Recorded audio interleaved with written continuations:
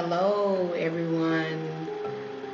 Welcome, new subscribers. Thank you, subscribers, for following, sharing our videos, and supporting the channel. We appreciate you. If you're new to our channel, please hit that subscribe button right now. My name is Reverend Penelope Stewart. You can follow Chemistry on Facebook, Instagram, and Twitter. Thank you for being here with me today. I said I was going to be dropping this video. I've talked about it, and I've been doing a lot of research into the indigenous cultures, the Aborigines, the Negroes, the copper-colored people that were already here in the Americas. The ancestors have been really dealing with me on this subject. It's been really hard to believe. When they first told me this, I think it's been a while ago, maybe 2 years ago, but I never did really look into the subject. I never just really looked into it because I was like that, I just didn't believe that because like the rest of of us, we've been taught that, all dark-skinned people come from Africa. The documentation, what we learn at school, what has been taught, we have been taught that all dark skin come from Africa. And then the possibility that this theory could be totally not true, I just couldn't believe it. I was at Toltec Mounds. I've been going down there for years in that area, the England, Arkansas, Scott, Arkansas area. I've been going down there for over 15 years. I have some type of intimate connection with the land there, and I never known why. So one day when I came to meet the ancestors, I asked them, why am I connected to this land? Why do I love coming down here? Why do I feel charged and better after I've come down there in contact with that land? And the ancestors, just as quick as I answered the question or the thought crossed my mind, the thought entered my mind that you're from this land. And I was like, how can I be from this land? How long I've been here? And the thought came in just as quick. You've been here from the beginning of time. And I didn't understand that answer that the ancestors was giving me.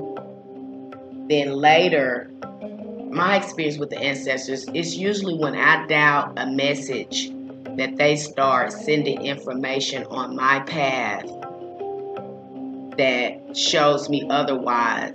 The more I think I know, the more I find I don't know working with the ancestors. Because if you're following the ancestors and you're a seeker of knowledge, you are going to truly follow the knowledge, the truth. You're going to do that.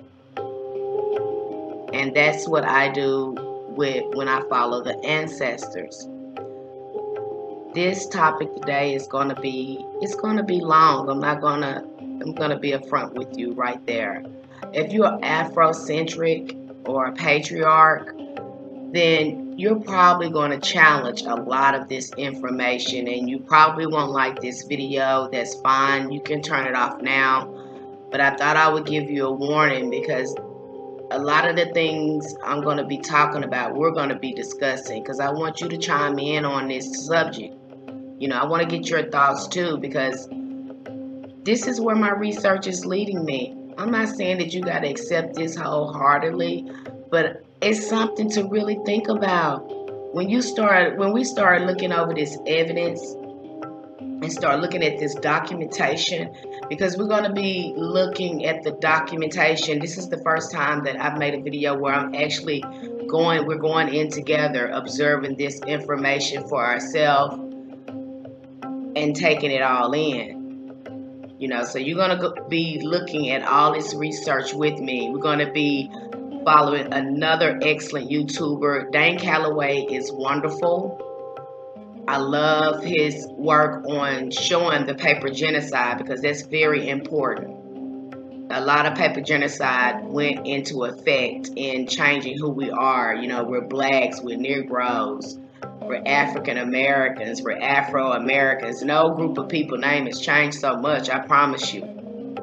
So we're gonna he's very excellent at that. But the main YouTuber which this fella here, you probably need to subscribe to him too to stay in the loop. You don't have to take everything he says word for word, but he has some excellent information and documentation.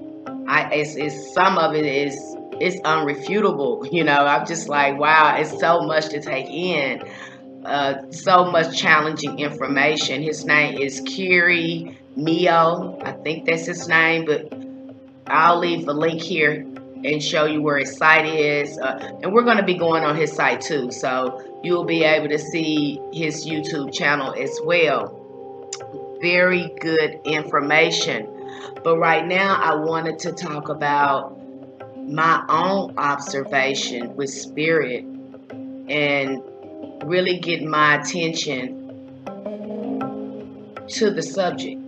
Just following the ancestors and following the symbolism, because there was so much symbolism. Ancestors just kept sending so much symbolism in my mind. I would look at pictures or a picture or image across my path, and the ancestors be like, here it is. And I'm like, oh, I never thought of it like that.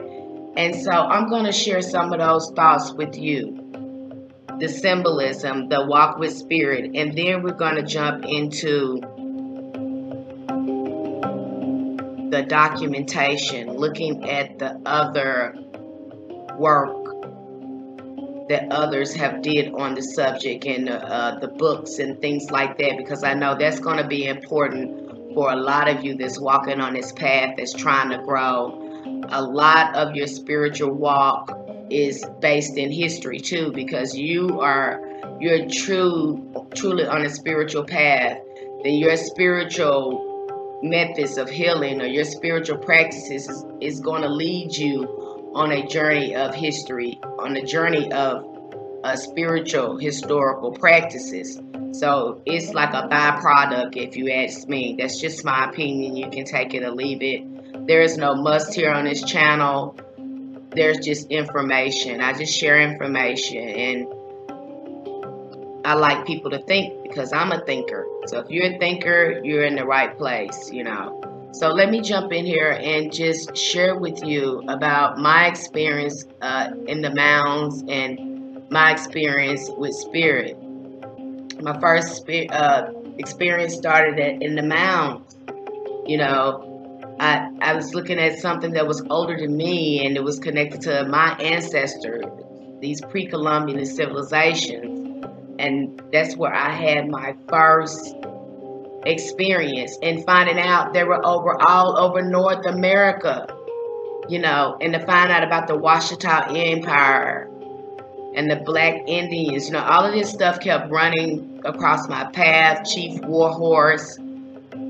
My hat goes off to her, Dane Calloway, Curie Mio, and many more that's out there. And the Moors too, but I have very mixed feelings about the Moors. I have very mixed feelings about that, looking at their history and what they, because we have to look at it, but they helped set up the United States government, which had a significant impact on the indigenous cultures here in America. We have to look at that. So every dark face isn't a good face. I'm starting to learn that too. Even looking at what his name, Graham Hancock. He's done some excellent research. We're going to be looking at his research too, because he's done some excellent research. You can see the ancestors working through this man, because he is a seeker of knowledge. He is a seeker of truth. And he couldn't believe it either. It knocked his socks off when he found out just how old America is, and how it is. Archaeologists totally ignore the ancient history here in America. But I don't think it's being, ignored. I think it's being done on purpose and for a good reason. And you're going to find out just how important America is on the world stage as we move on in this discussion. So I got to looking at the pyramids all over North America. South America, especially in Peru, because the pyramids in Peru predate some of the pyramids in Egypt. When we look at South America, I mean, we're going to be going deep with this because, I have some real stuff to talk about. So this video is probably going to be long. This video is probably going to be the longest video I've ever made. But when we look at the pyramids, okay, and then I want you to look at the locations too, because when we look at the location, we follow the matriarch culture, because this culture is totally been ignored. When we look at the indigenous cultures, we're looking at the hunter-gatherers culture. We're looking at the matriarch culture. And we also see echoes of it too when we look at our calendar. When you look at the lunar calendar and you're seeing the full moon and all that being placed on there, you're looking at the essence, the history, her story of the matriarch culture. So that's important too, because it's important. It's important for me as a woman, an Aborigine, an indigenous woman, to find myself in history. You know, connected with my ancestors. That's been a very important part of my journey, is finding myself in my journey, connecting with those ancestral mothers. This has totally been ignored, and it deserves a discussion here. Like I said, there's no must here. This is just my journey with the ancestors, what I've learned, what I'm unlearning, looking at the symbology and following spirit. So we're seeing here where these pyramids, they're here in Africa and they're here in Peru or South America. And then we see them here in Asia. What is this about? There's a connection with all of those, and I start seeing those connections, especially when I look at the book Mama Wati and I forgot the name of the other book, The Sibyls. Yes, that's the name of the book, The Sibyls. I did a book review of there, and looking at that book, but see that sister right there, that mother there, because I have to still give her respect. There's still a out of Africa theory, and maybe I got that wrong. Maybe some of her ancestors were from there, and that's why she had to go back and do something, get totally integrated into that spiritual practice. So that's what she did to really integrate herself with spirit. She went all the way back to Africa to do that.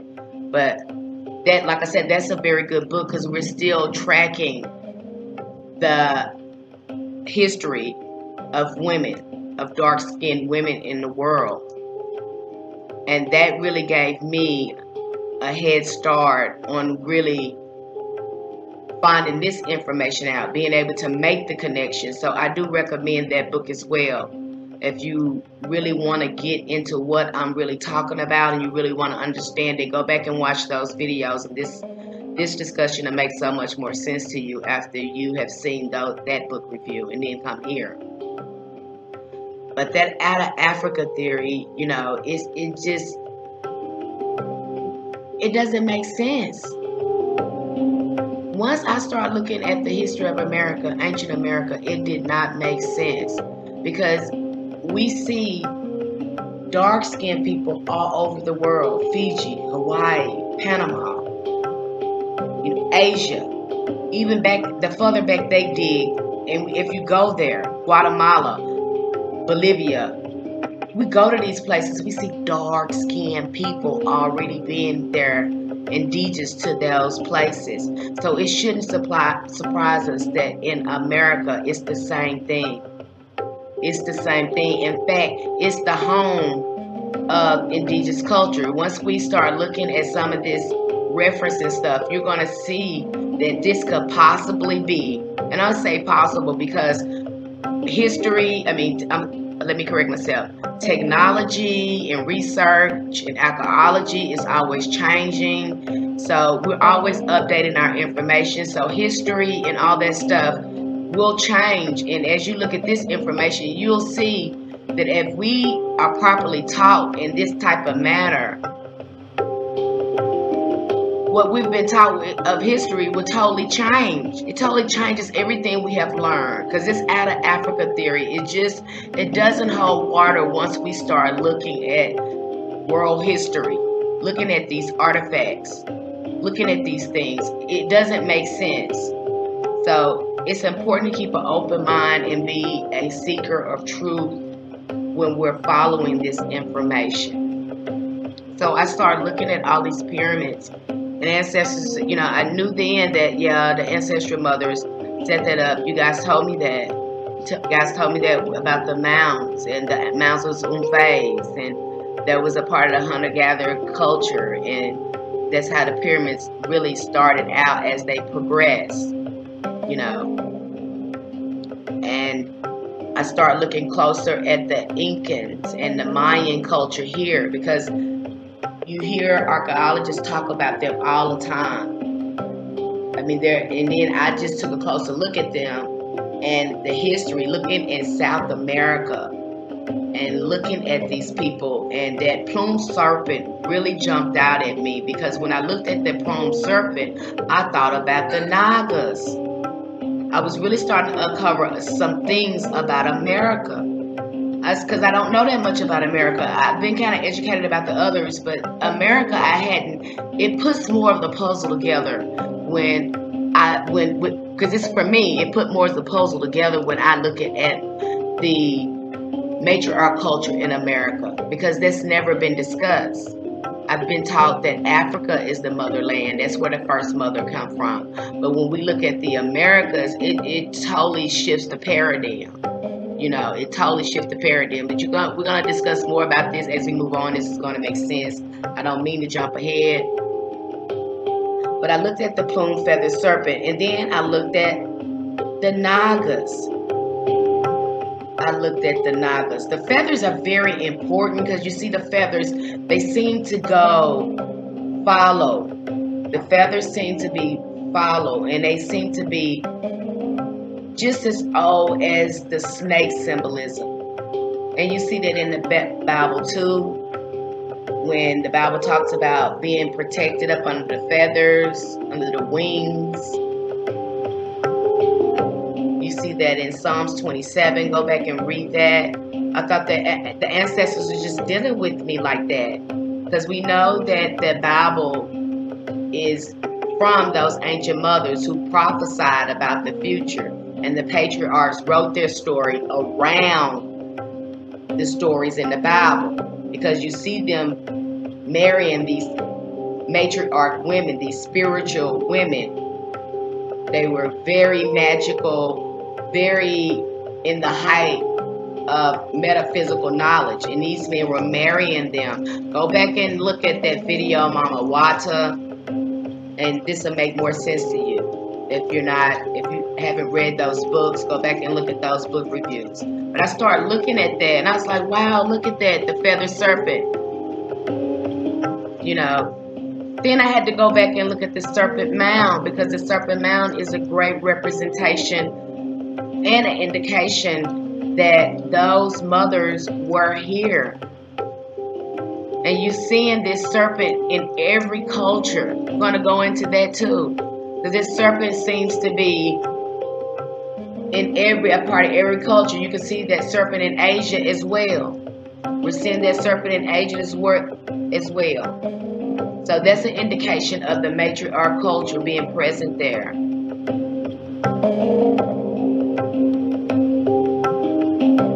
This motif really screamed out. The ancestors was really screaming out some information to me. You know, symbology, if we just look at things sometimes, like I said, a picture is worth 1,000 words. And this what this picture started screaming to me. And my ancestors' mothers was just like, look, I'm standing behind him. I'm standing behind him. I'm protecting him. I'm powering him. Look at me. I'm giving him something. I am the one with the feathers. I am the one with the divinity. And if we pay attention to these motifs like this, men don't have these feathers. It's only the women. It's only Osset. It's only the divine mother. All right? And And I had to ask myself this too. I was like, okay, so if this ancient world in America, because I had a hard time, I'm going to get into that too in a minute, but I had a hard time of finding any evidence of matriarch culture here in America.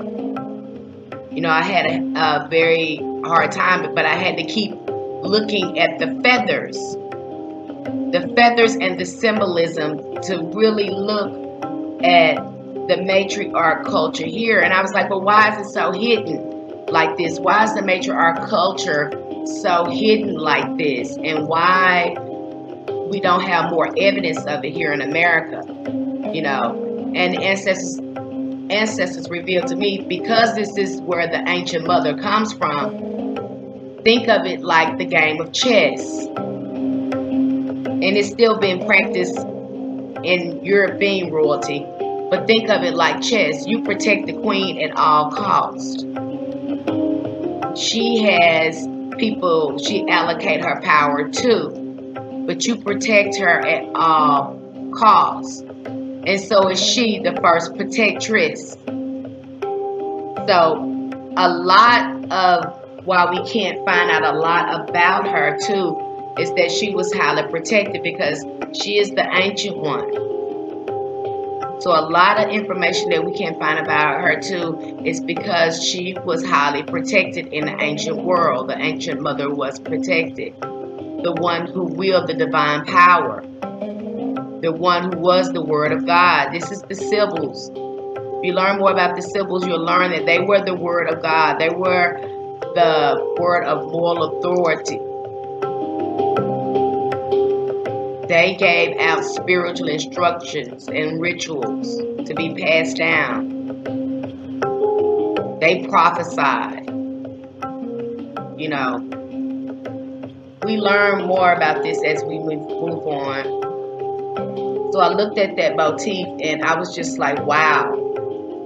You know, it's worth 1,000 words. So look at that, the wings, because we see the wings in here in America, the feathers here in America too, and that goes on into the pre-Columbian civilization, the Carnival.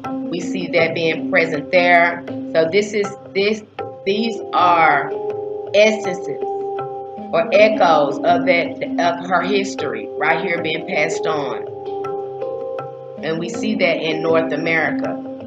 And so I said, I start seeing these symbolisms in these videos on the when I start doing the research on this subject. And in the research that we're going to be looking at, because see, my research is totally different, because my perspective is totally from the matriarch perspective. It's totally telling the story of the ancestral mothers. And the videos that I'm watching, doing the research on, is from the perspective that Aborigines was already here. But I'm totally interested in finding myself the matriarch culture that's been ignored. That's my interest. So when I was seeing this, I started noticing that there were different emblems for America. I seen the emblems when we see the Moors or the men indigenous culture. When we start looking at these Moors, it was men in those. Then I started looking at the women, how some of the emblems had women, dark-skinned women in there. And I was like, the ancestors like, pay attention to this, because this is us. This is our legacy. These are our empires. We, the hunter-gatherers, were the owners of the land. And you'll see that in matriarch culture, they wield more power of the land because of their connection with Mother Earth. And you see she has, you know, I don't know what this is around her. I don't know what this is around her. Kind of look like a snake. I don't know what that is around her. But because they were hunting gatherers, because they were planters, they were agriculturists. They were good at working the land and bearing fruit and food from Mother Earth. They had this connection with her. They wield the power of the land. They owned the land. Now the men were the enforcer of the law. And some of the Moors will tell you that too. The woman lays down the law. The man enforces the law. She was our first mother. She came directly from the earth. Okay?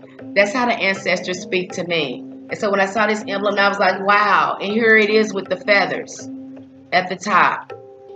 Okay? The fringes at the bottom. And this bow was originally made by the Amazon women. Look at this bow. This bow, this style of bow was made and designed by the Amazon women. That's going to be interesting too as we move on, because I'm going to talk about a little bit about that. Like I said, this is going to be a long video because, you know, history and spirituality is it's one of my passions. So I love it. And so this video is going to be kind of long. I'm sorry, you guys, but it's going to be full of helpful information and my thoughts. You can chime in on it. If you disagree about it, you know, put that in the comments, you know, because I want to know your thoughts, your observations, your comments, you know, and nothing is written in stone here. These are just my observations and what I've learned looking at history and doing the research. So you're seeing her with that, you know, and that looks like the leopard because, you know, that Wakanda story is indigenous to the Americas. It's not indigenous to Africa. They, you know, they're working hard to put all dark-skinned people in Africa. But we were already in most of the places that we were in. All right. Our mothers were everywhere. All right. They went everywhere. They were navigators. And we're going to see that too as we move on. They were already traveling the seas and the oceans. And I'm going to show you that too as we move on in this discussion. But pay attention to that. Symbolism was just screaming out at me. Then I've seen this many of times, and I thought this was a big deal. I was like, yeah, hooray. You know, for the French, they sent us a statue of liberty that was black to show that, you know, America was built on the backs of black people. You know, that's how I always saw that. I've been seeing this for a couple of years now, and you've probably been seeing it and been saying the same thing. But one day I looked at this, and the ancestors said, nope. That's not what that means. That's probably what they told you what it means, but that's not what that means. And I was like, what? That's not what that means? No. That is a symbolism of black women. The ancient mother originated from America. And all indigenous people originating from here. That is what that is. And I was like, really? That's what that is. Semitic people originated from here.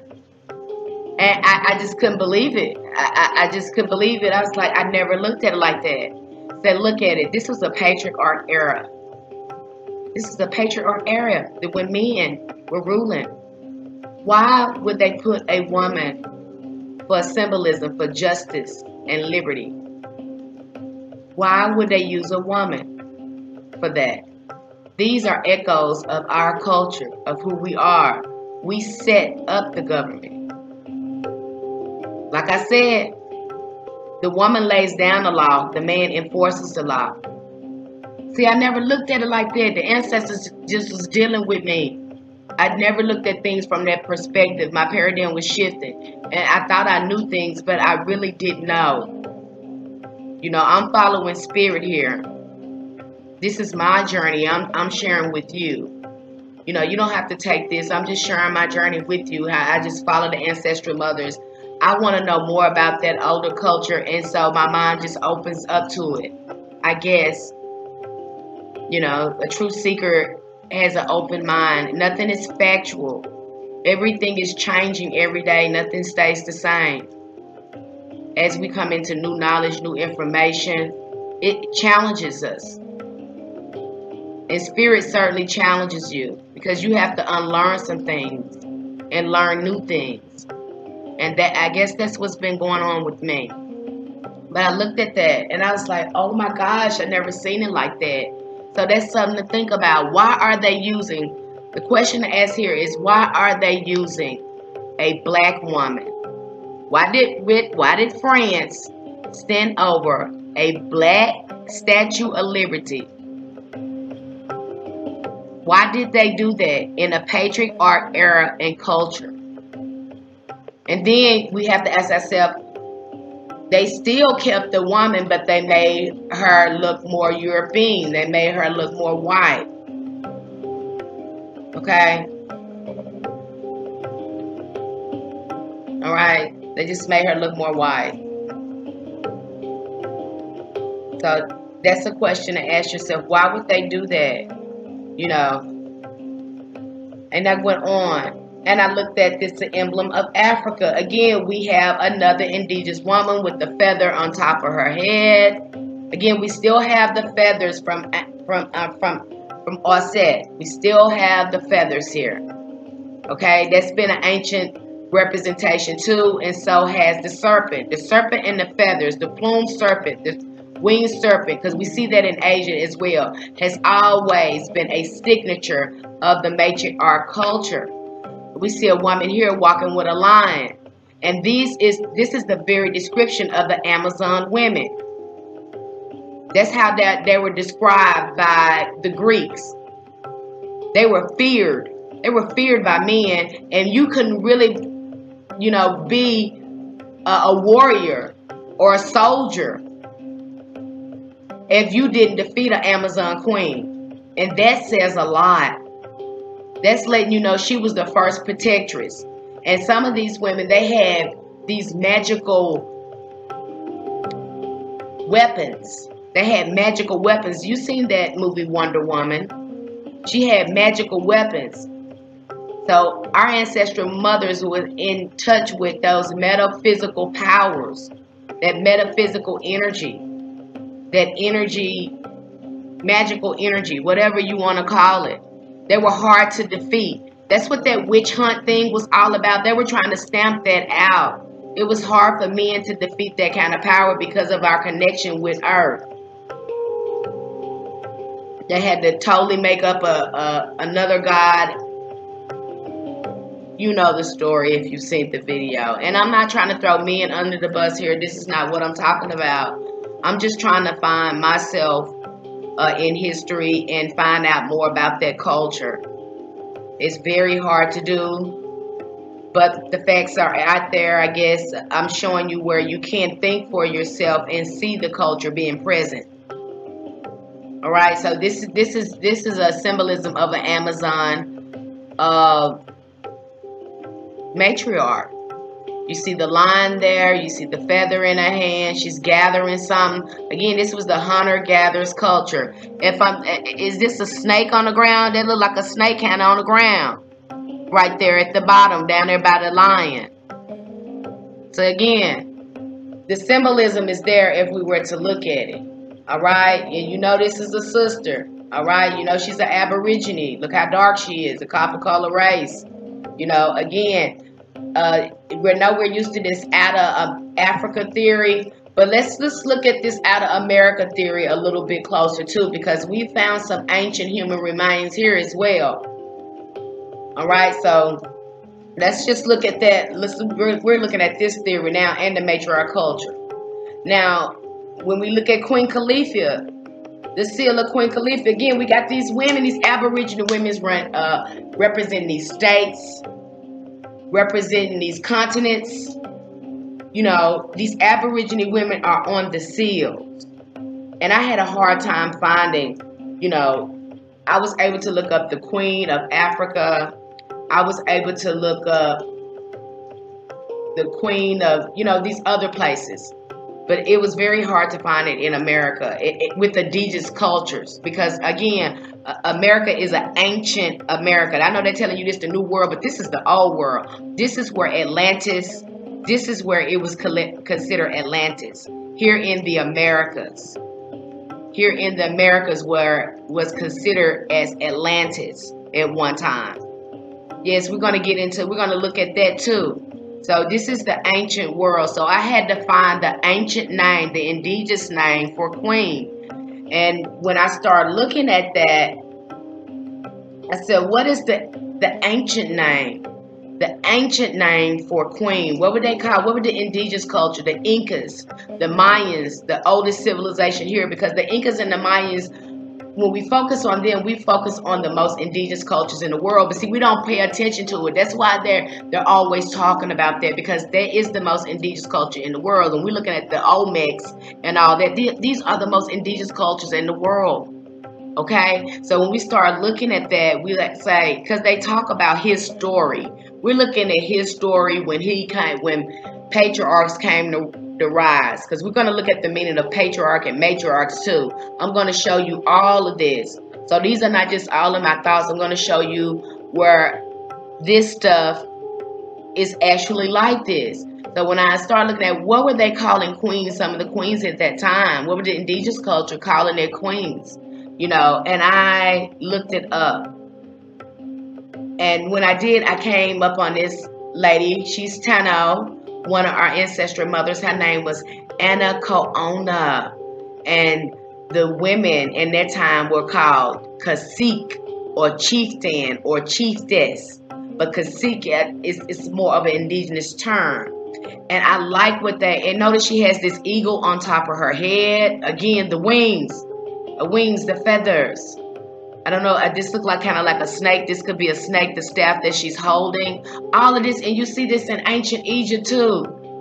So this is indigenous culture, indigenous matriarch empire. That's kind of all over the world, because when we look at Queen Califia, they said she had a fleet of ships that she was going all over the world, to Africa, Asia, all these places. When we look at her army, and we look at history, how men came in contact with her here, and Herodotus, I know it wasn't Herodotus, it was someone, I think it was the Lewis and Clark expedition, described her and her culture as living as the Amazon women. And then when we're looking at some of these emblems, these women look like Amazon women, how they describe them. They were the first one to make that first style bow, hunting bow, okay? They were feared men. I mean, they had stories about these, furious stories about these women. I mean, men, you couldn't even call yourself a man if you couldn't defeat one of them, because they were so fierce. They were almost undefeatable because of these magical weapons they had as well. Look at the story Wonder Woman, but picture that as being, you know, there were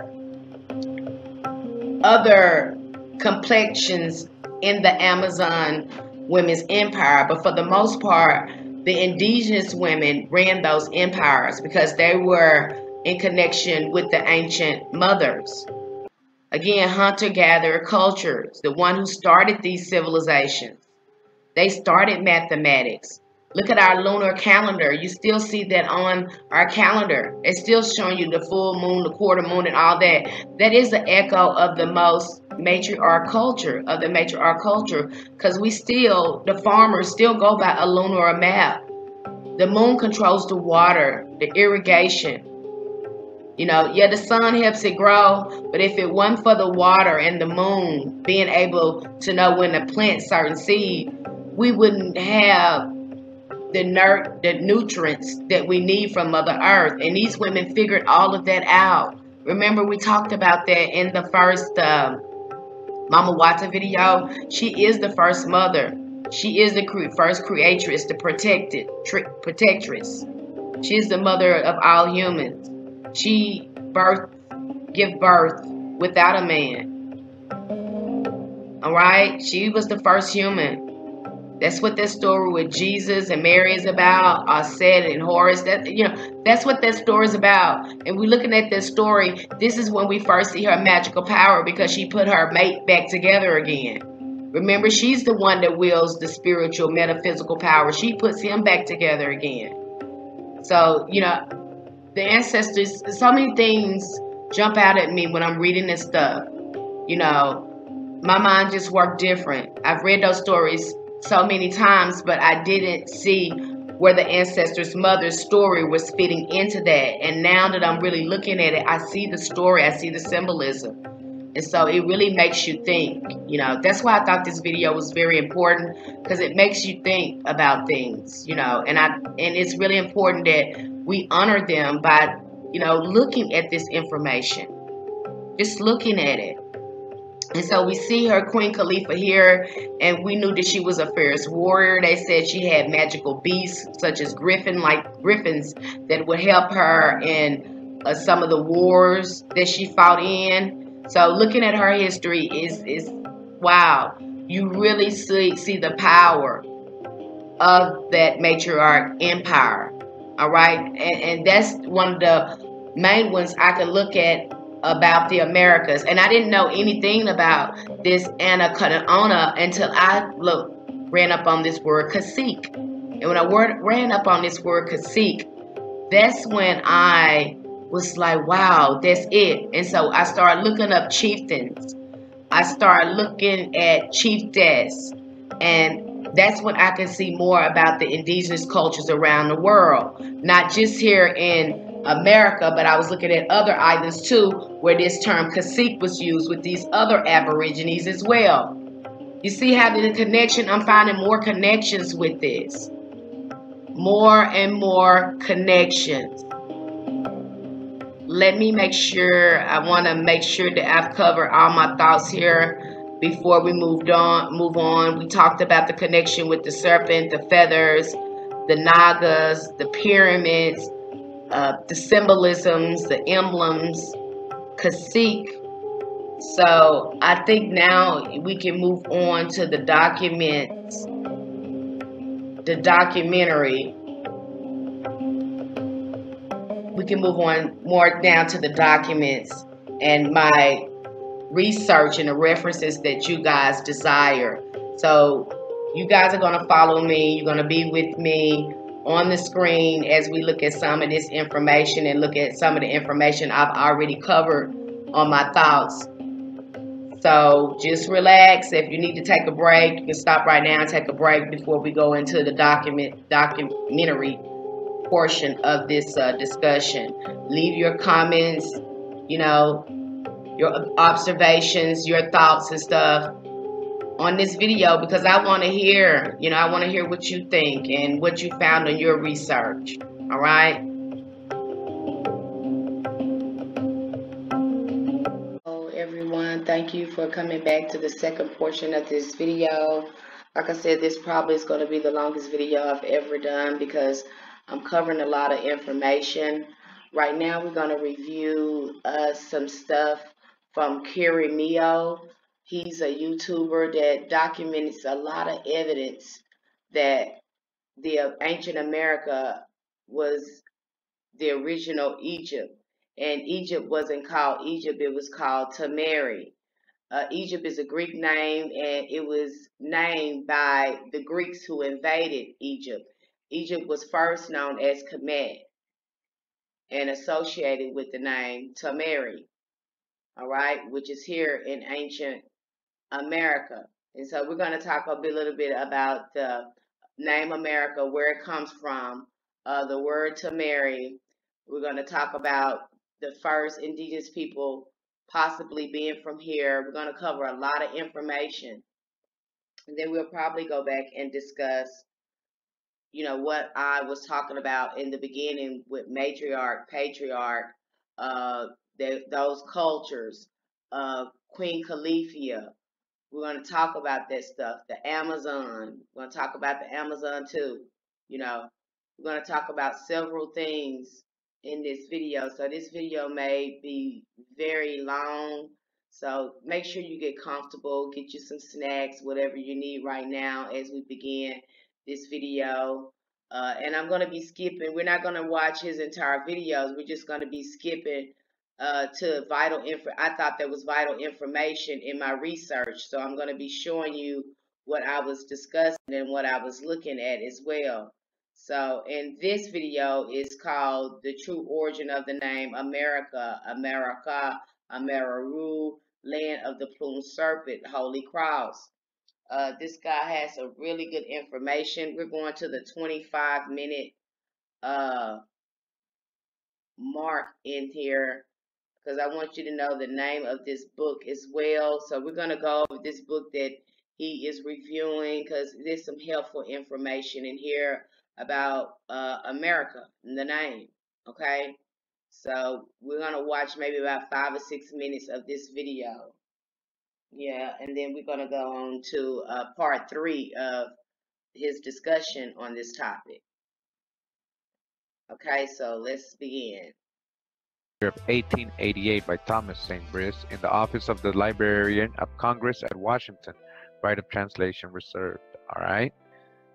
And we're in the introduction, and it says the object of this abridged popular edition is to present in a brief, clear, and simple style our discovery of the origin of the name of America, which came as unexpectedly as that of Columbus, while we were collecting from the old works of the Spanish historians. So while they were doing research in the real Spanish records, they were able to determine what was the origin of the name of America, right? The customs and histories of the Americans called Indians, all right? We're just talking about the copper-colored races, Americans, right? Remember? Copper-colored tribes of America, Aborigines, which they called Indians by mistake, in order to show their connection with Egypt. Whoa. So the Aboriginals of America and their connection with Egypt, all right? Where's the true ancient Egypt, all right? We're going to see the real name of ancient Egypt, what that name was. Tameri, Tamer, all right? Of which a preliminary sketch was published in 1882, the connection, all right? We have attached a map to be kept in view while reading so that a perfect idea may be obtained of the places named by Columbus and of the geography of the age when America was discovered. Asia is placed in the position given to it by the first standard map of the world on which the Western Hemisphere appeared, and the Atlantic coast representing the early discoveries and settlements on this continent is taken from the first atlas, where the name of America is applied to its southern division, to which we have added the information obtained from a local chart showing the coast of America, the coast of America, America, America, and the kingdom of Kunding, America, the kingdom of Kunding, America. You hear all this? All right. University of Toronto. All right. The coast of America. All right. It was already here, this name, America. While the cities on the Pacific coast represent the extent of the kingdom of America, America, at the period of its conquest by Spain. Instead of referring to the numerous Spanish authors which we have consulted in order to show the importance of this empire, so they went through this research and they're not just referencing one person. They're telling you straight up right now, right, that they went through numerous Spanish authors which have consulted in order to show the importance of this empire, the kingdom of America. All right, the kingdom of the Amaracans, the kingdom of the Amaracans. All right, which only bears indirectly on our subject. Okay, so you heard that there. We're gonna go on. I think that's all I wanted to discuss.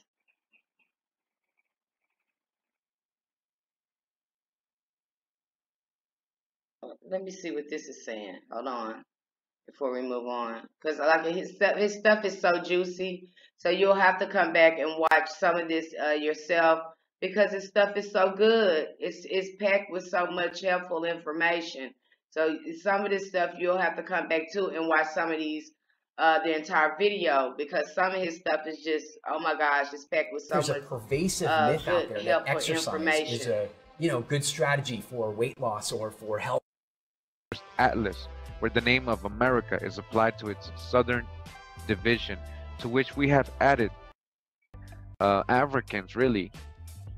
It doesn't compare, it says, it's almost as nothing. 76 of this book, and it says here, Humboldt says, it is distressing to think that even at this day, there exists European colonists in the West Indies, who mark their slaves with a hot iron to know them again if they escape. All right, weren't we just reading about this? Okay, let's stop right here.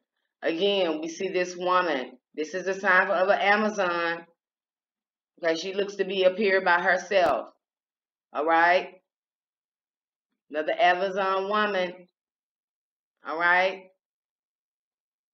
I didn't want to miss that. I didn't want you to miss that because these images too start jumping out at me once I start trying to find the ancestral mothers in here in that indigenous culture.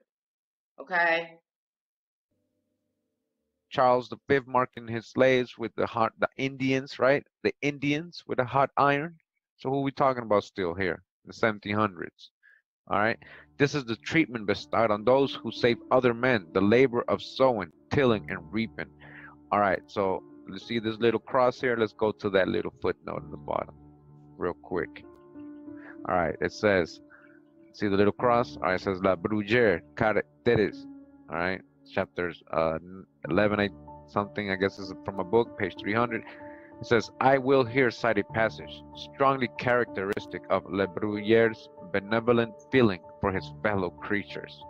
It says, so he's quoting this guy, La Bruyère, from 1765. It says, we find under the torrid zone certain wild animals, male and female, scattered through the country, black, livid, and all over scorched by the sun, bent to the earth which they dig and turn up with invisible perseverance.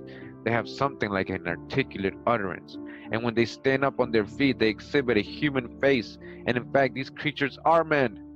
All right, so you hear what this racist French, I guess he's French dude, is how he's describing the indigenous aboriginals of South America, of West Indies. Remember, he's talking about how they marked put hot irons on these people, and he's explaining why, and he's showing you why this dude is a racist. He doesn't care. He sees them like animals. He's giving you an example of what he said, and I hope you saw what he said about how they look. All right, he said they're what? Black, livid, and all over scorched by the sun. He's talking about American Indians, so-called Negro, right? We're not talking about Africans in anywhere here. All right, so let's go back up real quick. All right, and continue where we were. Now it says, in 1800, the number of slaves did not exceed 6,000 in the two provinces of Cumana and Barcelona. We're talking about Indians. When at the same period, the whole population was estimated at 110,000 inhabitants. The trade in African slaves, which the laws of the Spanish have never favored, is almost as nothing. All right, listen to this. As nothing on these coasts where the trade in American slaves was carried on in the 16th century with desolating activity.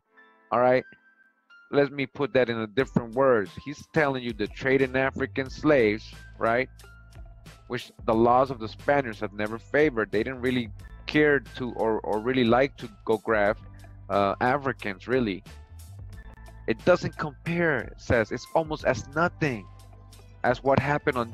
And see, they didn't grab Africans because those Aborigines there, because they didn't know this land. So how can you farm a land and be good in agriculture in this land if you're not from here? So it made more sense to enslave the Aborigines that were already here in the Americas than to go out and grab an African. Now, they didn't start getting Africans in here until much later, and they only got a small percentage to come in here in the first place, because they had slaughtered all the dignitaries, the noblemen, and all the men. So they needed to make, breed more slaves. So they got a small amount of Africans to come in here and to help them start breeding more slaves. And they thought that was going to change to our ethnicity, our nationality. But, Africans are Aborigines too. So, you couldn't ruin that. That's why I say that DNA test, it doesn't really hold up, because you're not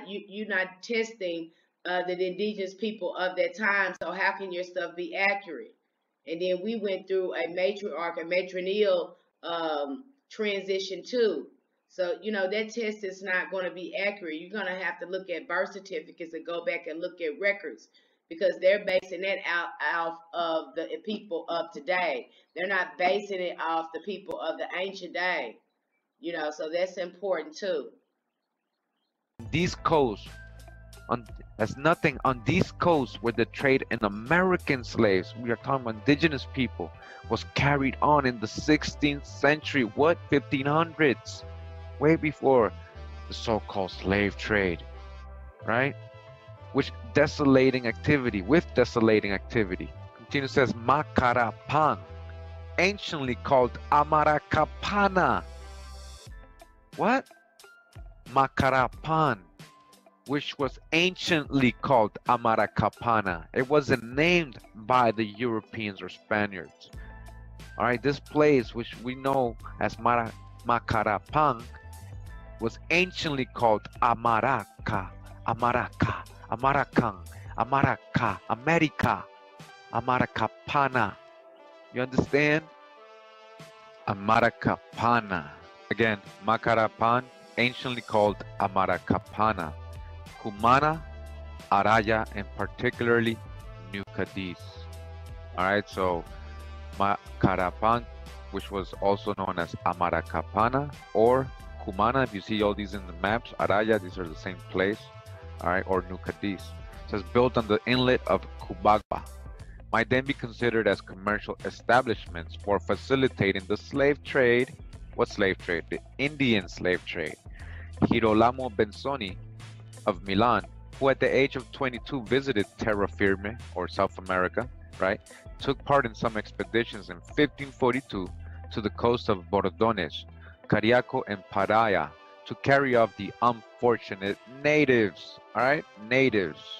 All right, so now we're coming into this book presented, it says here, to the University of Toronto Library, all right, by the Ontario Legislative Library.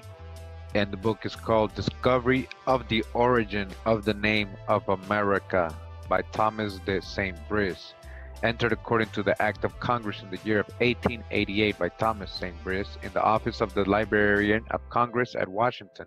Right of translation reserved, all right? And we're in the introduction, and it says, the object of this abridged popular edition is to present in a brief, clear, and simple style our discovery of the origin of the name of America, which came as unexpectedly as that of Columbus, while we were collecting from the old works of the Spanish historians. So while they were doing research in the real Spanish records, they were able to determine what was the origin of the name of America, right?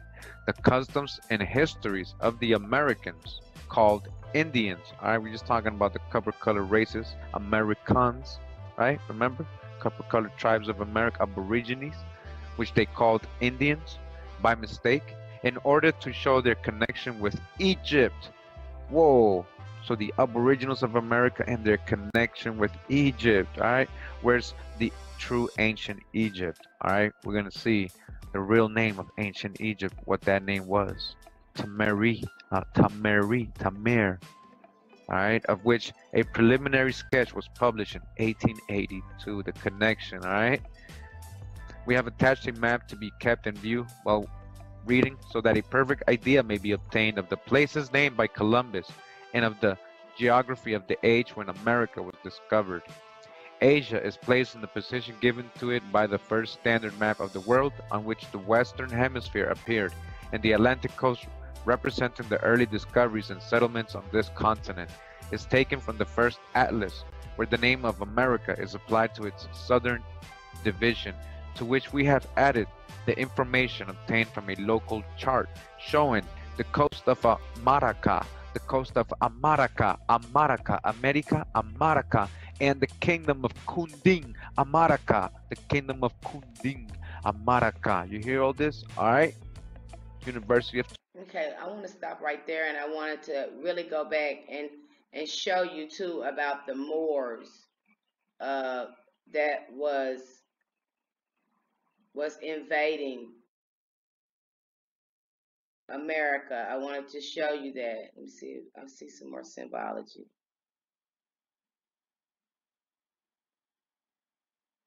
Okay, I wanted to show you about these Moors, why I said that about the Moors, because they were enslaving.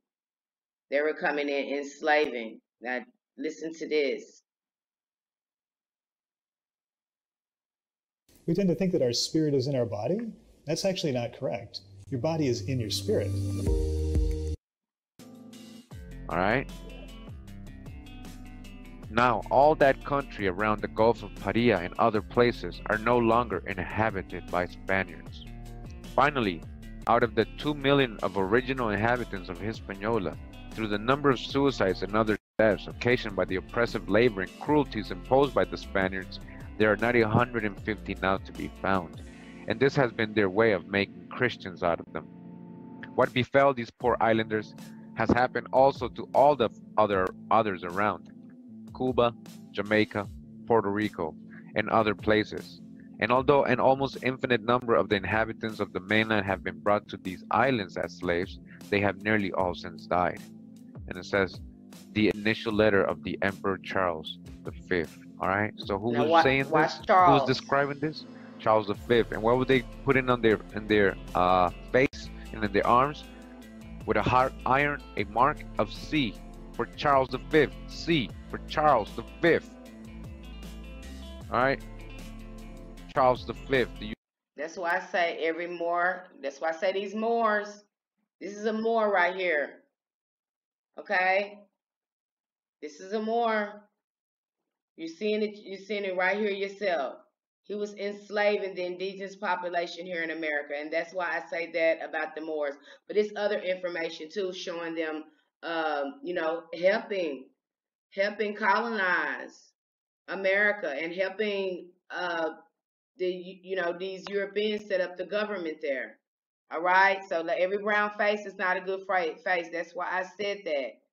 All right, he had slaves himself. He had Indian slaves. He had slaves from America. Okay, let's be clear on that. Okay, I want to go on to this next video. I just had to show you that. Excuse me. I want to go to part 3 on his discussion on America. And I think we're going to go to the, what minute is that? We're going to go to the 5-minute mark on this video. And again, this is Kira Mio. You can subscribe to his channel.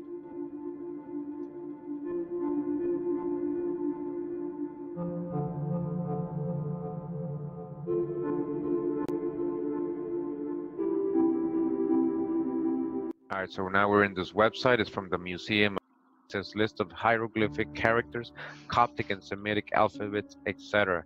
by Sir E.A. Wallace Budge. It says M.A. and L.I.T.T.D., Cambridge, Massachusetts. All right, and it says sometimes scholar of Christ College, Cambridge. All right, and it says he was the keeper of the Egyptian and Assyrian Antiquities, British Museum. So very important guy, scholar. This is volume 2. We're going to go into volume 1 and 2. All right, this is around 1920. All right. All right, so we're on page 815 in this book in volume 2, and we find here the word Tamerau, Tameri. What does it say? People of the land of the Nile flood. We're talking about the Mississippi, Colorado River, Grand Canyon. What are we talking about here? That's the real facts. All right, so dodge the hijack when you're thinking about Nile River today. So Tameru, the people of the land of the Nile flood. Example, the Egyptians. A Tameru is an Egyptian of the Nile flood of the Mississippi. Tameru. All right, now look at this. Remove the T, right? And remove the A in the bottom. What are you left with? You left with Ameru. Ameru. Tupac Amaru. The plum serpent. Remember? Tameru. Amera. Tameri. All right. Pyramid on the Nile in Northeast Africa doesn't have stair steps going up it. It doesn't have temples on top of its summits. They could not go and break through the boat on the temples atop those great pyramids. There are none there. And that was the clue that Egypt was writing about the Americas. And the deeper I got into the records, the clearer it got. They started actually saying, and because Amun loved that land so much, he said it's his beloved land, and that word was Mary, the beloved. Mary, M-E-R-I, Mary. And the land, of course, as before, is Ta. So you have the land, the beloved land, Ta-meri. And they kept that name and just put the Ta on the end of it. So Ta-meri became a Mary Ta. We simply say America. we kept the name that Egypt gave to the Americas. So that was the big mystery behind that $10 million map that Martin Waldseemüller made and then put the name America on it in 1507. And then those who knew and those who were trying to hide things said, wait a minute, you can't put that name on here. And the next time he reprinted that map, it was off. It was gone. Because that's the name that Egypt had given the land. So for a long Okay, so you heard that there. We're going to go to another part in this video to the 21-minute mark. time, we've had this idea to do a photo shoot inspired by one of our favorite movies. Lucky for us, Intel and their powerful Tameri. And we're back at this website called Rasta Life Wire. We've read from this before. This website, this brother got good blogs, and it says the Black African Kemites, Black Ancient Egyptians. It says Black is ancient Kemet, Egypt. Several so-called distinguished authors have proposed the Egyptians called their country Kemet or Kemet, which means black, after the color of the soil. This twisted lie is not supported by any analysis. They actually refer to themselves simply as mankind or Remeth. Another name for Egypt was Ta-meri. Ta-meri, meaning the beloved land. Ta-meri-ka. Ancient Egyptian Agriculture and the Origins of Horticulture by Jules Janik, Department of Horticulture and Landscape Architecture, Purdue University. All right. And it says here, the ancient names for Egypt underscore the relation between the land, the people, and its agriculture. Katab. These include Ta-meri, again, Ta-meri, the beloved land, cultivated by the hoe. Ta'ak, the land of flood and fertile soil. Kemet, the black soil. Tamhi, the land of the flax plant. And Nehet, the land of the sycamore fig tree. And Mizr, or Mizraim, the safe and civilized country. All right, so again, this includes Ta-meri, the beloved land, the fertile land, America, the terrestrial paradise, beloved Ta-meri-ka. All right, so we're reading this other book. It says Patapsco, a novel of Benjamin Banneker by E. Landon Hopgood.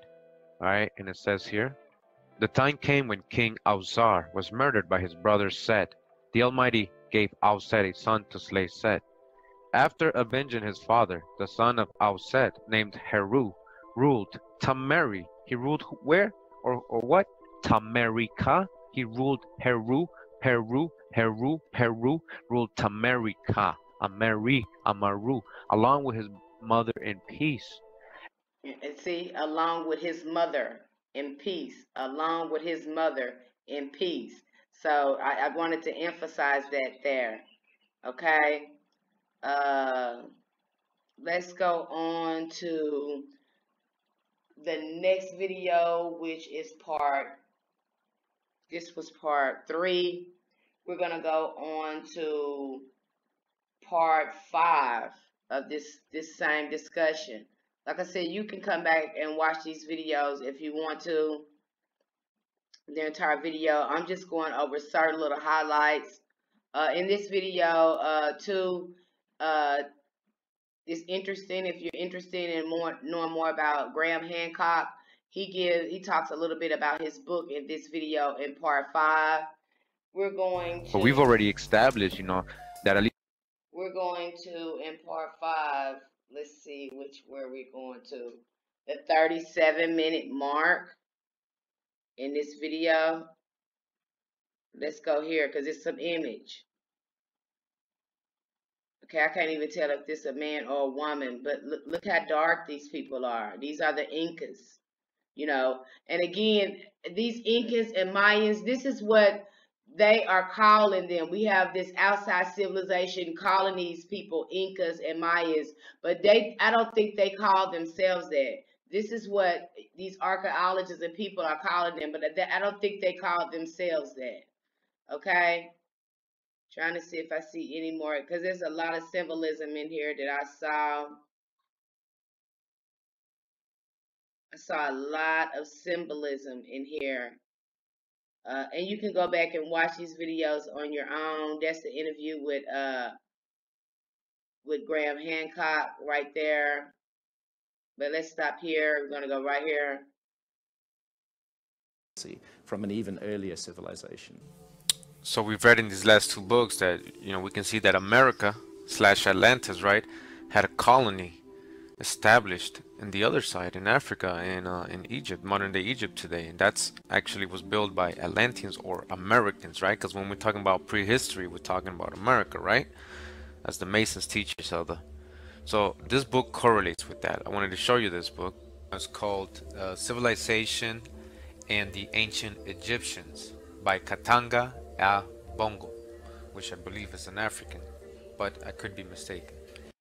Right? Because when we're talking about prehistory, we're talking about America, right? As the Masons teach each other.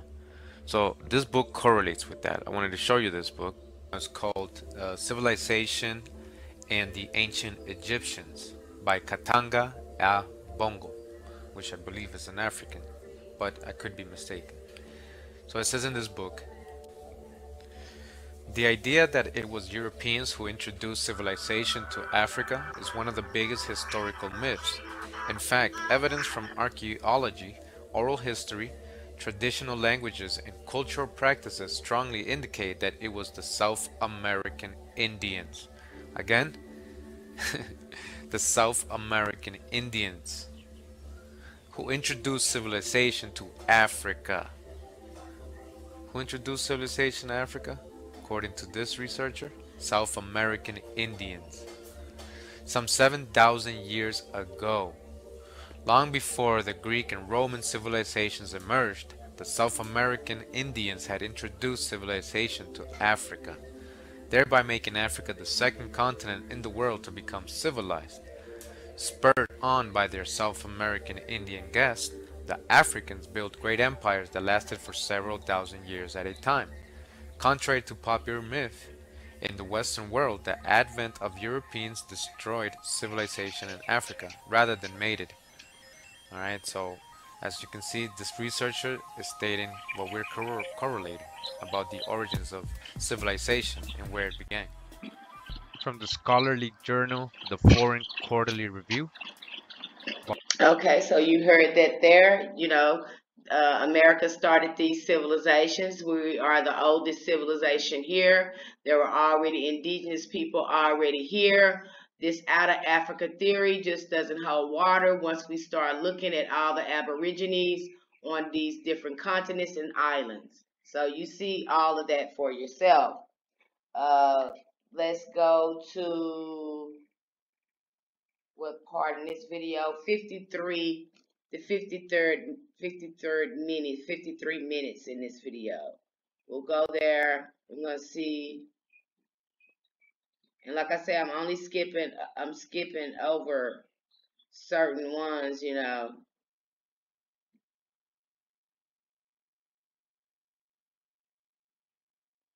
Let's start right here at the 51-55 mark. Because of 19th century political and scientific agendas. When following the course of the constellations, those immovably and perpetually fastened upon America are reached, it will appear that while all that is sublime in the historic past centers upon Egypt, all that is sublime in the prehistoric past centers upon America, Atlantis, and as the curtain which has hitherto concealed a prehistoric connection between the peoples of ancient Egypt and of America is lifted, it will be seen that the people of the eagle on the Nile being descended from the original people of the eagle on this continent. The twain are one in that prehistoric America was the original Egypt or Eagle Land prior to the mighty expansion in the days of Peleg, when the earth was divided and the great globe itself was nearly rent asunder. Again, that prehistoric America was the original Egypt, alright? The original Egypt was here in America, alright? And as I said right there, right before, it says that all that is sublime in historic past centers upon Egypt, right? Of what they think of Egypt as today, but all that is sublime in the prehistoric past centers upon America or Atlantis, alright? The old original Egypt. the brief and cursory sketch which we have thus given for the Okay, so you heard that there. We're going to go on to this next video, part 6. And then we're going to talk about my little discussion. And we're going to look into Matriarch and Patriarch and Amazon and all that good stuff. So you can really understand about my discussion when I began this video. So I'm going to articulate and kind of talk about my discussion at the beginning of this video when I talked about some things. We're going to go to 6, and we're going to the 6-minute mark in the video. That's where we're going first. Law of the world. They could measure the Earth accurately. They had precise astronomy. They could create beautiful maps that were accurate. This is Graham in terms of Hancock latitude right and here. longitude. That kind so of, you can go back and watch some of his videos as well. I think that's what was sitting there. Now you need a historical chronicles and information, right, that existed that never was taught to us. All right, so this is one of those. All right, so let's see what they have to say in this article. All right, because we are talking about, you know, a lot of Egyptian resemblances here in America, and the truth is that this is the source, this is their origins, and that's why there is some resemblances here to all the old world civilizations. You know, we have all that here. All right, it's not just like we're similar to Egyptians or we're similar to you know, the Hindu or all that. It's everything, because this is the source. So from here it's spread out to the rest of the world. All right, so let's see what they say right here. All right, so I'm just going to belly flop to this part of the article, and it says, after correlating all data that have been made public to the present time, all right, the conclusion is unavoidable that the oldest civilization was in the Yucatan and Central America. All right, again, the Kansas City Journal in 1896 wrote this. They're telling you that if you really do the research and you start compiling all this information, all this evidence, it's unavoidable, all right, that the oldest civilization was in the Yucatan and Central America. Future discoveries may change this conclusion. It seems that Egypt was first peopled by immigrants from the Yucatan. Say what? It seems that Egypt was first peopled by the immigrants from Yucatan. Space will allow only a few facts that clearly indicate the truth of this assertion. First, the pyramids of Yucatan are some of them much larger than any found in Egypt. All right, much larger than any found in Egypt. That of Cheops not accepted. All right, and Giza. Second, the pyramids of Egypt bear structural evidence of having been modeled on those of Yucatan, notably of the one at Coloma, which covers 23 acres. Third, the early Egyptians and the Mayas of Yucatan had the same system of reckoning time, but the Mayas developed a system that was far superior. Again, we got that in the Foreign Quarterly Review, right? Far superior or excelled, in which antedates that of Egypt is older than Egypt. All right. Fourth, the Mayas manufactured cement that was of the same material as that of ancient Egypt. Fifth, the architecture of Yucatan is of the same general type as that of an ancient Egypt, but it is finer and seems to have been the model that the Egyptians attempted to imitate. They attempted to imitate our models from here, America. Sixth, the art of both countries, as displayed in their ceramics and architecture, is of the same type or school, that of Yucatan, being much more highly developed. All right, again, this was an article written in the Kansas City Journal, Monday, October 12th, 1896. If you want to look it up, prehistoric man. They're telling you straight up in this article back in 1896 that we were the source, we were the cradle of civilization, and we went and colonized Egypt over there, just like Thoth told us in Atlantis, the Emerald Tablets, right, and the green Emerald Tablets, right? He told us he went over there, right, to the sons of Chem. All right, we got the Masonic book on the last video, right? What did it tell us? That this is the original Egypt. And when we're talking about prehistory, we're talking about America. That's the Masons. That's one of their most sacred books, Ancient Mystic Order. All right. Okay, so you heard that there. We're going to go on to the 53-minute mark in this video. And then I'm going to go into the discussion again about what I was talking about at the beginning of this video.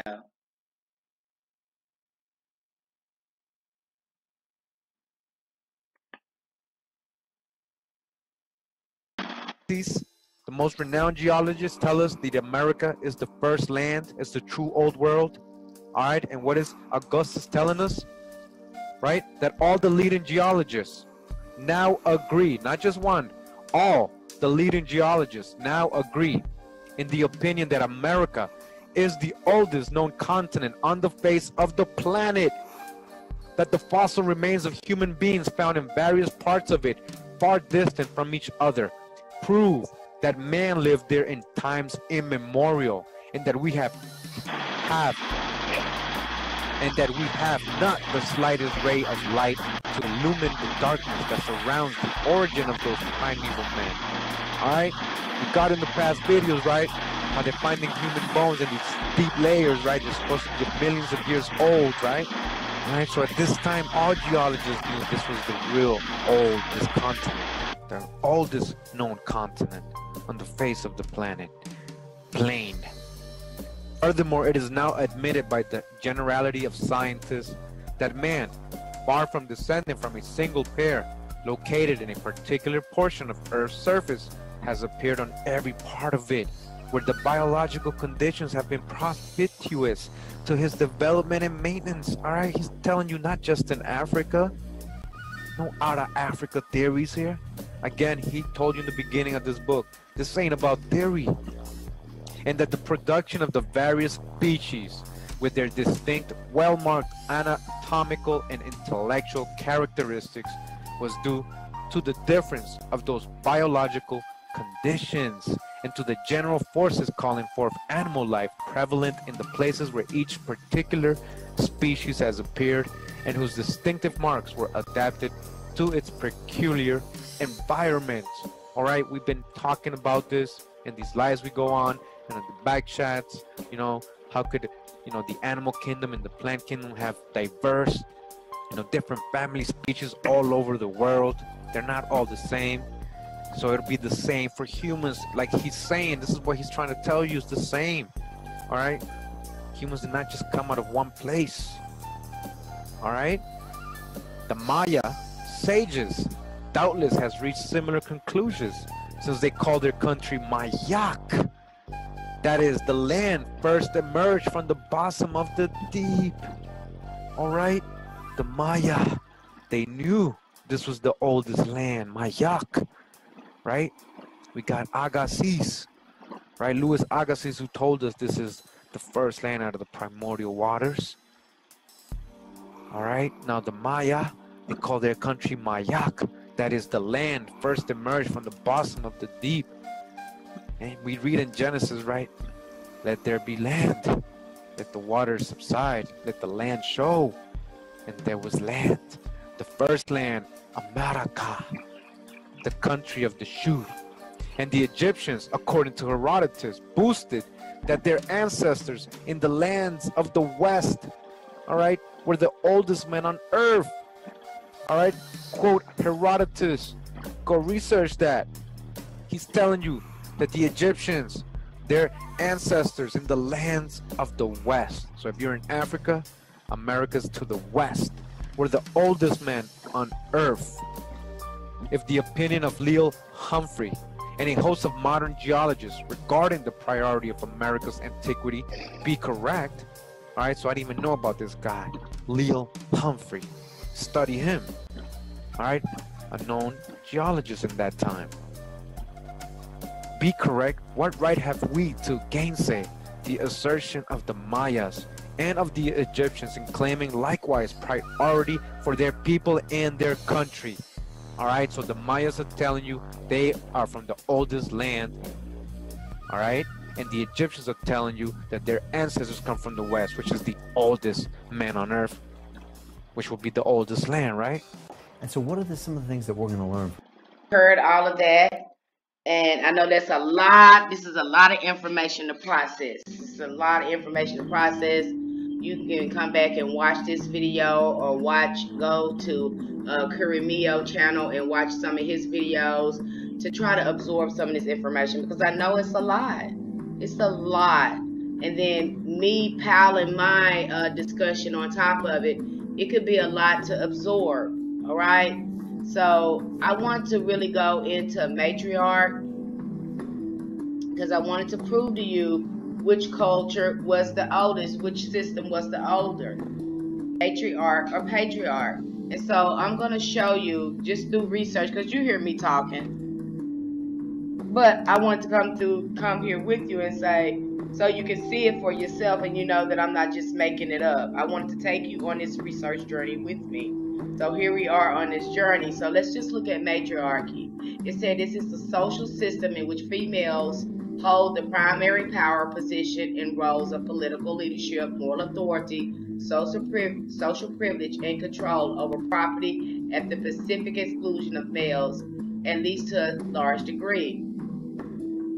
While those definitions apply in general English, definitions specific in disciplines of anthropology and feminism differ in some respects. Most anthropologists hold that there are no known anthropological societies that are ambiguously matriarchal, but some authors believe exceptions may exist or may have. Now you see how they just want to not even claim that history. You know, they don't want to even claim that history. Just like there's a no-touch rule on the Aborigines here in America, there's a no-touch rule on talking about that matriarch indigenous culture before patriarch even began to come into existence. Okay, and it says here, matriarchs may also be confused with matrilineal, matrilocal, matrifocal societies. A few people consider any non-patriarchal system to be matriarchal. Here we go. Thus including gender-neutrally equalitarian systems. But most academics exclude them from matriarch is strictly defined. Okay, so they don't want to call it that. They want to call it matrilineal. We're going to go into that too a little bit later. Okay? And it says in the 19th century Western scholarships, the hypotheses of matriarchy represented an early, mainly prehistoric stage of human development gained popularity. Possibilities of so-called primitive societies were cited, and the hypotheses survived into the 20th century, including the context of the second wave of feminism. But we're not talking about feminism here. We're just talking about history here, okay? This hypothesis was criticized by some authors, such as Cynthia Eller, in The Myth of Matriarchal Prehistory, and remains as largely unsolved question to this day. Some older myths describe matriarchies. All right, so let's go in and look at matrilineal, because this is a very interesting definition, because they don't want to call it matriarchy. They rather call it matrilineal. I guess that's giving it too much power. It's showing too much organization. So they don't want to call it that. That's fine too. But it's still based on the woman being the heir, the woman being the head of household. So let's look at it. Matronality is tracing a kinship through the female line. It may also correlate with the social system in which each person is identified with their matriline, their mother's lineage, and which can involve inheritance of property and or titles. Matriline is a line of descent from a female ancestor to the descent in which the individuals in all intervening generations are mothers. In other words, a mother line. A matrilineal descent system, an individual is considered to belong to the same descent group as their mother. The matrilineal descent pattern is in contrast to the more common pattern of patrilineal descent, from which a family name is usually derived. The matrilineal of historical nobility, you hear that? Matriline of historical nobility was also called anatic or uterine. That's about the Umfe. Remember I talked about the Umfe and the pyramid mounds, the mounds being first built by this matriarch culture, and then later came the pyramids, okay, corresponding to the patrilineal, which is called the agnatic ancestry, okay. And what's interesting here is when we go into this matrilineal society, in some traditional societies and cultures, memberships in their groups was, in the following list still is, if shown in italics, inherited matrilineally. You see the Cherokee right here, Choctaw. Look at that. And that looks like a woman in here. You got Choctaw, you got Giscan, you got the Hadia, the Hopi, the Aricos, the Lenape, Navajo, Tingit in North America, the Kuna people, the Kogi people, the Caribs of South America, the Minangkabau people, West Sumatra, Indonesia, Negri, Malaysia. Look at all these matrilineal cultures seem to be on every continent, and this was very interesting. And most in the Jewish communities, and most in the Jewish communities, and most in the Jewish communities. Are you seeing this? Okay. I had to show you that. It says in the 19th century, almost prehistorians and anthropologists believed the following. Lewis H. Morgan's influential book, Ancient Society, that early human kinship was everywhere matrilineal. Are you seeing this? Okay, so I'm not making this up. So those indigenous cultures were matrilineal. All right? This idea was taken from Frederick Engels, The Origin of Family, Private Property in States. All right, we probably need to go check this out. Check this book out. All right. The Morgan Engels thesis that humanity's earliest domestic institution was not the family, but the matrilineal clan. But the matrilineal clan soon became incorporated in the communist orthodoxy. In reaction, most 20th century social anthropologists considered the theory of matrilineal priority unattainable. They didn't want to look at it. All right? They did not want to look at it. All right? Although during the 1970s and 80s, a range of feminist scholars often attempted to revive it. So it's going to come back. Like I said, this stuff is going to come back. All right? I want to look at this.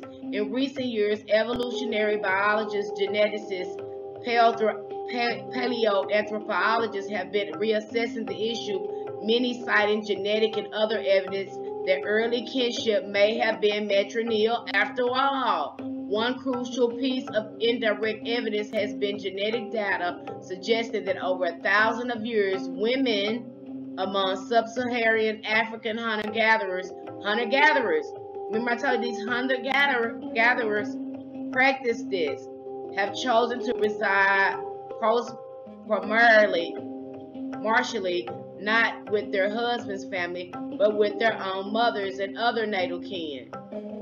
All right? You're seeing it right here, you people, so I'm not making it up. Okay, so let's go look at the Patriarch Society. I broke that down for you so you can see how old matriarch culture really is for yourself. You know, I'm not making this stuff up. You know, let's look at patriarchy. Because when you look at patriarchy, it's not really that old. The estimation on it. So let's look at patriarchy and how it is defined. It is a social system in which men hold primary power and predominant in roles of political leadership, moral authority, social privilege, and control of property. Some patriarchal societies are patrilineal, meaning that the property and the title are inherited by the male lineage. Patriarchy is associated with a set of ideas. Patriarchy is associated with a set of ideas, a patriarchy ideology that acts to explain and justify this dominance. That acts to explain and justify this dominance. That acts to explain and justify this dominance and attributes it to inherent natural differences between men and women. You see that narcissistic thinking? You're going to try to justify why you should dominate, women.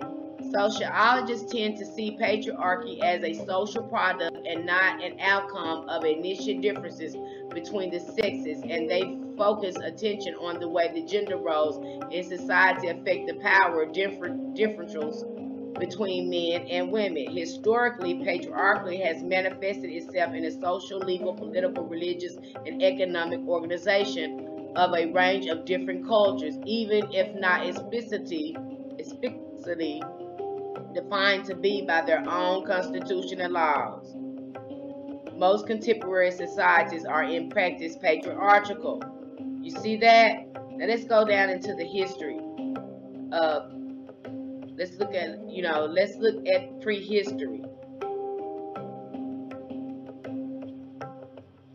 Anthropological, archaeological, evolutionary, psychological evidence suggests that prehistoric societies were relatively egalitarian.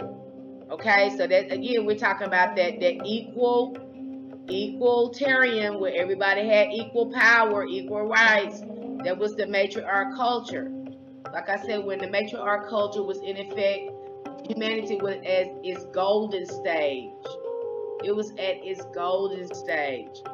And that patriarchal social structures did not develop until many years after the end of the Pleistocene era. What's the Pleistocene era? You're not going to see any kings or anything like that in this area 22 million years ago. That's what they're saying. From 2,588,000, whatever, to 11,700 years. You're seeing it right here. Okay, so what was in existence then? Matriarch, the matrilineal. Okay, you're seeing it here. They're calling it something else to not talk about the matrilineal. It's something they're going out of their way to not say matrilineal under this patriarchy thing. I thought that was something too. Following social and technological developments such as agriculture and domestication. See, again, but you can tie this to the ancestral mother, because the agriculture belonged to the women. The women was hunter-gatherers. They the one created the food. They had the connection with land. Here we go again. According to Robert Strozer, historical research has not yet found a specific initiated event. Gerda Lerner asserts that there was no single event and documents that patriarchy as social system arose in different parts of the world in different times. So, it seems to just, and documents that patriarch, there is no single event and documents of social system that arose in different, and it seemed to just happen at one time. That's basically what they're saying here. This seemed to just happen at one time. Like I said, I question those Moors. We talked about these Akan breaking away from their mother. We talked about the Akan writing the Bible for the Christians. They seem to spring out up around the same time, and then at the same time, these Aborigine royal women were being kidnapped. Some scholars point to about 6,000 years ago, when the concept of fatherhood took root as the beginning of the spread of patriarchy. You're seeing it there. Okay, so again, I'm not making this stuff up. Not making it up. Now, you heard me talk about the Amazon and how the meaning of Amazon was very interesting. So let's type in the meaning of Amazon, because you're right here with me. You can see the Amazon, the meaning. We're going to tap on that. And let's look at the Amazon meaning, because the meaning is very interesting. It's very, very interesting. And again, it points to a matriarch culture. Just looking at the definition of it, I had to show you this. Amazon, a member of a race of female warriors of Greek mythology. Because the Greeks talked about them all the time, because they occupied a land over there near the Greeks. And I'm going to show you how they were able to get over there, because when we look at Queen Caliph, we see that she sailed the entire world. So quite naturally, the ancient mother armies were placed everywhere, all right, all around the world. The second meaning, a tall, strong, often masculine woman. Third meaning, any of the genius Amazona of tropical America Paris, typically having green plumage marked with other bright colors. That kind of reminds me of the Carnival when they dress up in those colors. You know, kind of reminds me of that. What are we celebrating it? Are we celebrating the ancient mother? You know, is that some kind of festive towards her? You know. Now let's look at the Amazon, the geographical name. Let's just look at where it's located at. And then we talked about South America, America being the home of indigenousness, the ancient indigenous people, and how it could possibly be the home of the ancient mother. And this evidence points to that. Look at this. Amazon, a river 4,000 miles, 4,000 miles long in the northern South America, flowing from the Peruvian Andes into the Atlantic in northern Brazil. Okay? So where did they get this name Amazon? Where did this name even come from? It had because the main meaning of Amazon represents a warrior, these warriors, these Aborigine, you know, Amazon women. So who was the Amazon named after? All right, these questions are worth asking ourselves. So this is very interesting that it's near South America, northern South America. You see what I'm saying? Okay, so did the ancient mothers, were they stationed there in that location? That's where they were stationed? They were located in this area? Is this why they named it Amazon? All right, this is, these questions we should be asking ourselves. I can't wait to find information on that. I mean, I don't know where to look, but I'm going to keep looking till I can find more information on that. Okay, so let's go out of here. I wanted to look up Queen Khalifa. Yeah, I want to look up Queen Khalifa, so you can see just how plausible this is, and you connect your own dots on this.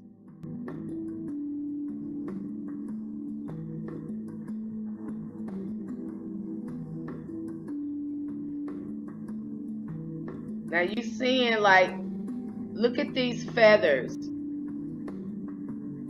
because I showed you, some of this stuff, because I want to show you this stuff.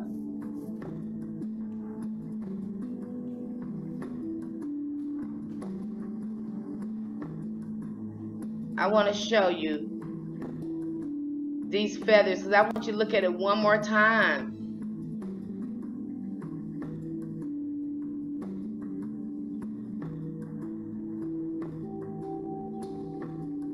Let's go here. It's kind of taking a while to come up. We'll look at it in a minute. But let's read a little bit more about Queen Khalifa. Okay.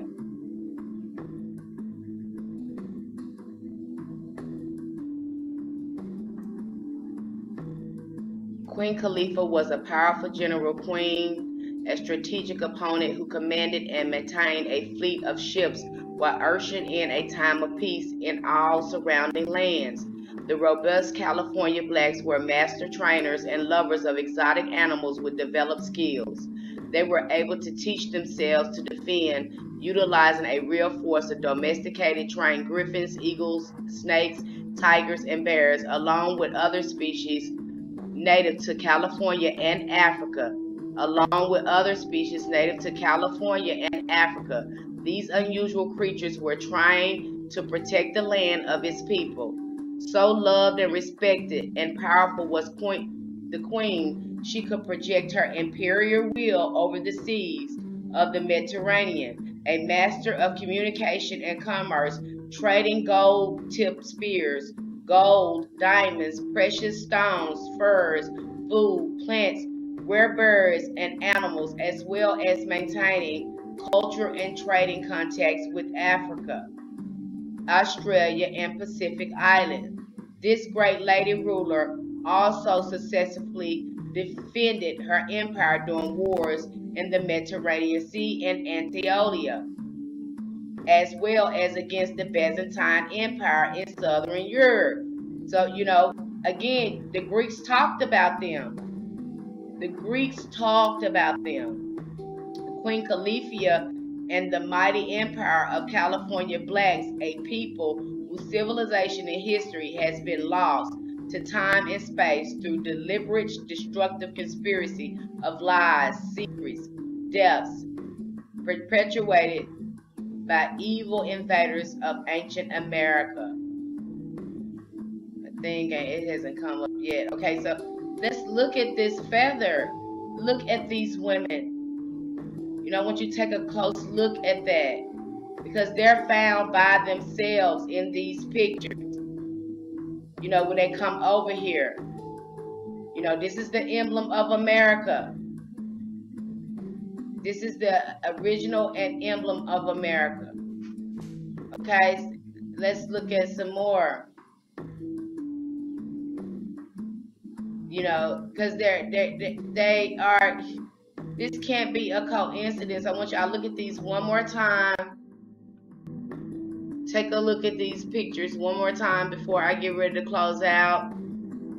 What else I wanted to look at? I wanted to talk about the Empress of Washita. I thought the story of her family history was just, it was so interesting, because you have these Frenchmen and these Spanish men coming in, marrying some of the Aborigine women, and now they're calling themselves Creole.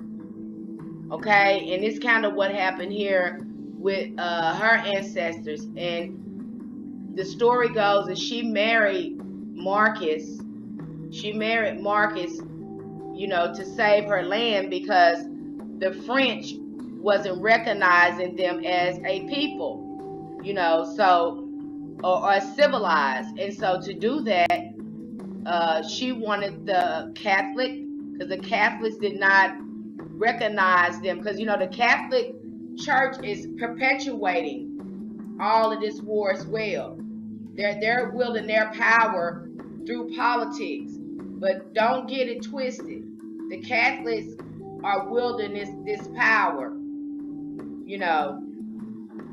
And so you can do your research on that. It was a show I was watching on that.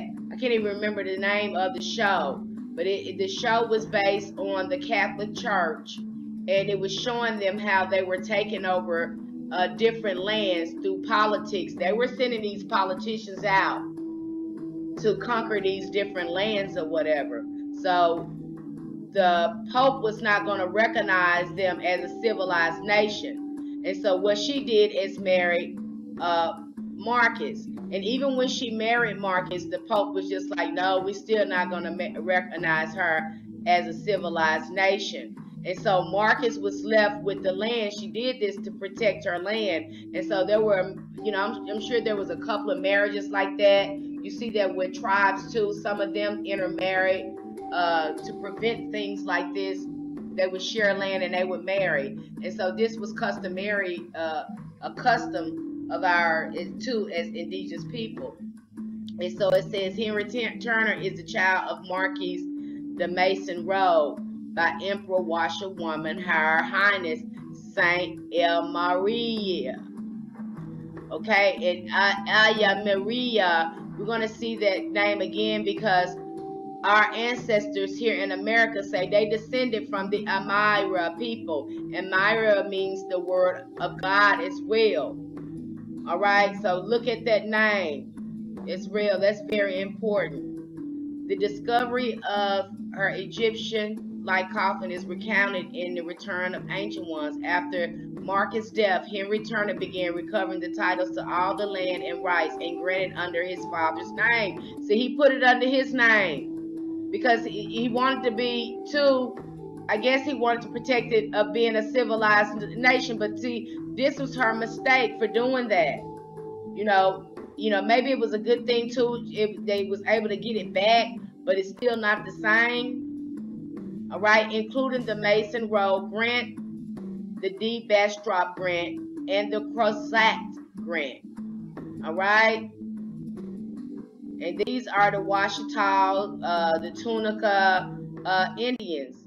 They call themselves the Dugamaunyas. Okay, all right, and you know, I firmly believe that's what a lot of their Creole thing was about when they came over here marrying some of these women, these indigenous women, and they were getting a hold to this land. There was some intermarrying going on too, because a lot of these women owned the land. Okay, this is a hunter-gatherers nation, a matrilineal nation. So the women, they were in charge of the land. Like I said, the woman here, and the Moors will tell you that too. The woman is the lawmaker, always has been. The woman is the lawmaker. The man is the law enforcer. Okay? The man is the law enforcer. Like I said, the woman lays down the law and the man enforces the law. I'm getting ready to close out here. I wanted to talk about these 6 cultures, the last matriarch civilizations that exist today now in the world. Let me go back here so you can see where I got this stuff. I want you to be able to see what's going on here. Let me get out of here and then go back. Okay, I simply typed in matriarchy because I want to go back to matriarchy. I want you to look at these societies. I'm closing on this note because I'm getting ready to drop another video right after this one. And in the next video, I'm going to talk in depth about these Amazon warriors, women, or this Amazon society. Because all of this is connected. No one is connecting the dots. You know, like I said, the ancestors is leading me on this journey. We're going to talk about the 6 modern societies where women rule. I'm going to click on that. I'm going to talk about this for a little minute, and I'm going to close out. And like I said, my videos are geared at the history of ancient Aborigine indigenous women, that matriarch culture that was stamped out. The Amazon video is really, when I get into that army, talking about that Amazon army, this next video, I'm going to go more into depth about that army and how far it stretched, and to talk about the conflicts they had in the surrounding areas where they were settled. But for right now, I'm going to jump into this. And you know, and we looked at the definition of matriarchy. Some of these cultures were listed in there. All right, one of the cultures is the Museo culture, living at the border of Tibet and Yunnan. Sichuan provinces, the Museo, are perhaps the most famous matrilineal society. The Chinese government officially clarifies them as of another ethnic minority known as Naxi, but the two are distinct in both culture and language. The Museo live with extended family and large households. At the head of each is a matriarch. Lineage is traced through the female side of the family, and property is passed down along the same matriline. Museo women typically handle business decisions, men handle politics. Children are raised in the mother's household. The Museo have what's called a walk-in marriage. There is no institution of marriage, where the women choose their partners by literally walking to the man's home, and the couple never live together, since the children always remain with the mother's care. Sometimes the father plays a little role in the upbringing. In some cases, the father's identity is not even known. Instead, the male's child rearing responsibilities remain in his own matrilineal household. I guess that's where we get to saying mama's baby, daddy's maybe. I guess that's where that comes from. Okay, and then we saw in matriarchy, you can go back and look up matriarchy because you're going to see those names listed under prehistory or matrilineal. It is going to be under matrilineal. the Manekable, trying to pronounce it, Manekable, at 4 million people. The Minangkabau of Sumatra, Indonesia, are the largest known matrilineal society today. In addition to tribal law requiring all clan property to be held and bequeathed from mother to daughter, the Minangkabau firmly believe the mother-to-be is the most important person in society. The Minangkabau society, women usually rule the domestic realm while men take the political and spiritual leadership roles. However, both genders feel the separation of powers keep them on an equal footing. Upon marriage, every woman acquires her own sleeping quarters. The husband may sleep with her, but must leave early in the morning to have breakfast at his mother's home. At the age of 10, boys leave their mother's home to stay in men quarters and learn practical skills and religious teachings, while the clan chief is always male. Women select the chief and can remove him. Women select the chief and can remove him from office should they feel he failed to fulfill his duties. Remember, we talked about the Akan, the Ephraim people. Remember, they broke away from their divine mother. Ephraim, that's what the Jews call themselves now. That's what the Jews mean. You know, they broke away because they call themselves Ephraim now. And Ephraim means break away. All right? And they come from the Akan people in Africa. It's where the Jews originated from. I don't know how they turned white now. Maybe they are a converted Jews. I don't know. But yeah, that's what Ephraim means. The Akan people are majority in Ghana, where they predominantly reside. The Akan social organization is fundamentally built around the Matriarch clan. See, this proves my point. Matriarch clan, where in one, identities, inheritance, wealth, and politics are all determined. All Matriarch clan founders are female, but men traditionally hold leadership positions within the society. These inherited roles, however, are passed down matrilineally, meaning through a man's mother and sisters and their children. Often the man is expected to not only support his own family, but those of his female relatives. All right, going down to the fourth. These are modern matriarch society, matrilineal societies that exist today.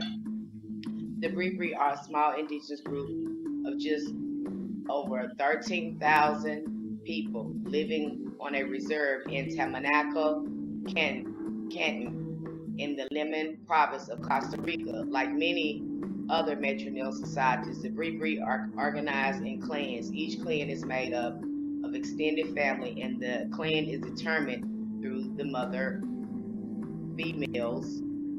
Women are the only ones who traditionally can inherit land. Women are also endowed with the right to prep the kaka used in sacred Bribri rituals. We're going to go to the Garo. Much like the Khasi neighbors in northeast Indian state of Meghalaya, the Tabito Burman-speaking Garos pass property political succession from mother to daughter. Typically, the youngest daughter inherits her mother's property. Much like the Akan, however, the society is matrilineal, but not matriarchal. See, they don't want to say matriarchal, okay? The men govern the society and manage property. Oftentimes, the youngest daughter marriage is arranged for her, but non-inheriting daughters.